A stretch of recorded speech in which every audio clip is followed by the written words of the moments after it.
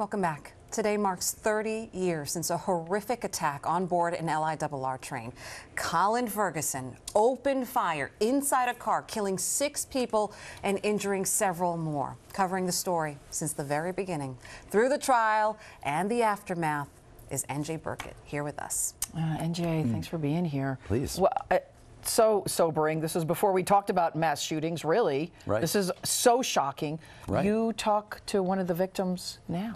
Well, you know, we prepared a story for tonight, be on at 6 o'clock tonight on Eyewitness News, to look back not only on the shooting itself, but also to take a look at people's lives in the 30 years that came after the shooting.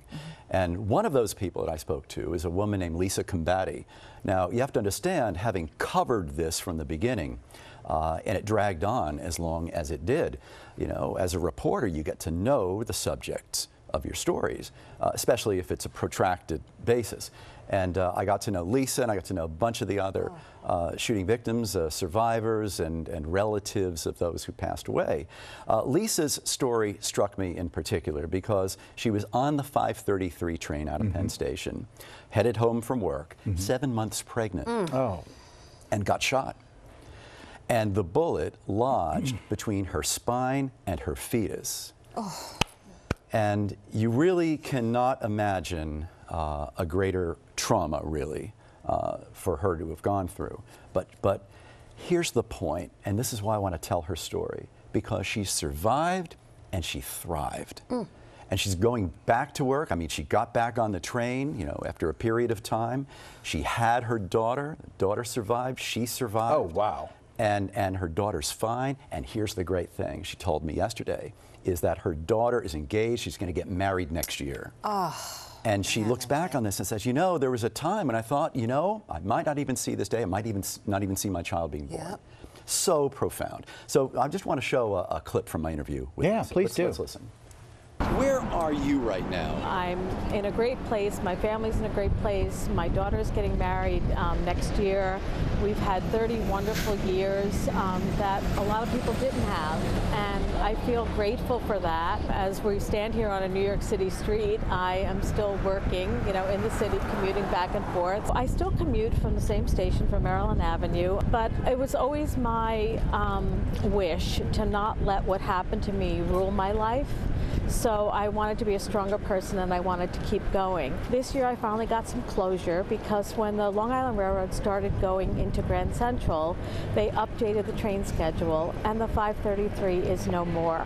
And that was actually kind of pivotal, because I didn't have to look at that train schedule and constantly get that reminder of the 5:33. So that also put me in a good place. Something to be said for closure, right? And we have to remember the setting of this time. And again, I didn't even remember the story until you started talking about it, and then you said Colin Ferguson, and I'm like, I remember. I remember the story. But this was a time, I think, an innocent time for us, when mass shootings weren't something that we talked about on the regular several times a week. Well, right. You had the Texas clock tower shooting. You had McDonald's in California, and that was largely it.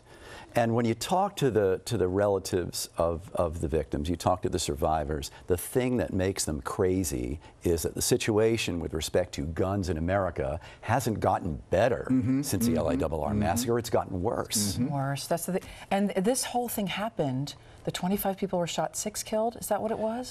Yeah. Something that happened between the stop between New Hyde Park and Maryland. They had been on the train from Penn Station for about 40 minutes. And back then, people didn't have cell phones. They were asleep on the train. Yeah, some people were doing crossword puzzles. They were reading the rest of the New York Times, finishing the puzzles. And talk about an innocence lost. Yeah. Wow. What a difference 30 years makes. Yeah. And to me, you know, I like to look for life-affirming stories in tragedies. And, you know, Sam, right? I mean, you've been in this business a long time. You know, you really look for things like that, because it's things like that, and you know this too, right? As a reporter, because you want to find ways to tell those stories, because it helps you keep going. Right. You know, because you walk into people's lives in this job really at the worst possible time. And if you can find some glimmer of goodness in these things, it really helps you as well So that's why I like to tell a story like Lisa's. And that's so important for why we're doing this now, too, because to come out of that story and then have a happier tale or discussion afterwards, to, you know, kind of come out of that tragedy, but she had a good life and she had time with her daughter.